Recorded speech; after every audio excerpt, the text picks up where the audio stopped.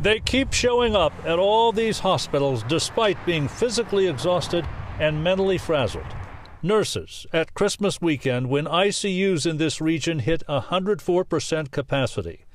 The ratio of nurse to patient isn't what it used to be, and shifts can typically run well beyond a scheduled 12-hour stretch. It's a sacrifice, and this is what nurses and healthcare professionals do. They sacrifice on a daily basis. I think it's truly ingrained. It's part of the essence of who they are.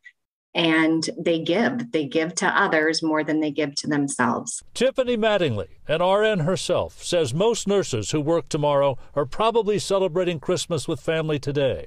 Although given the surge, staff shortage, and serious lack of bed capacity, some might miss the holiday altogether.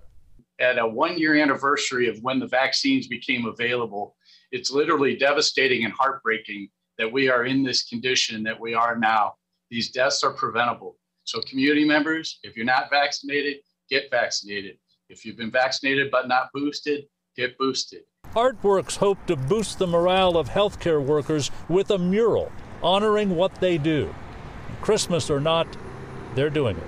They're dealing with very critically ill patients whose families are celebrating, without them on this wonderful holiday. And they're not looking for sympathy. They're looking for recognition that this is an issue, that this is a problem, and that there is a way to help solve it.